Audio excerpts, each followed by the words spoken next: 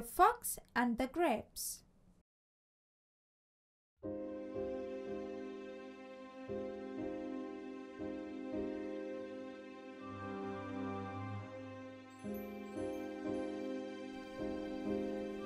One warm summer's day, a fox was ambling along, enjoying the sunshine.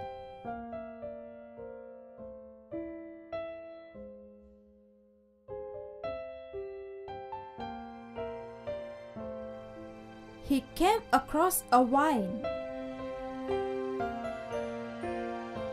Juicy bunches of grapes were hanging from its branches, ripe and ready to be eaten.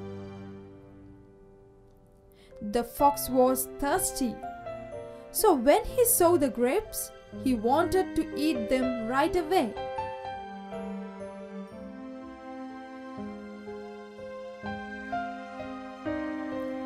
Walking back a few steps, the fox took a run up and jumped, but he couldn't reach.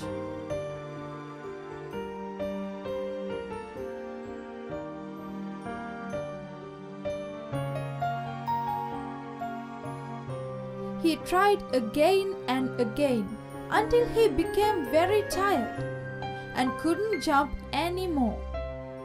The fox thought for a while, put his nose in the air and said to himself, "Well, I'm sure the grapes were sour anyway.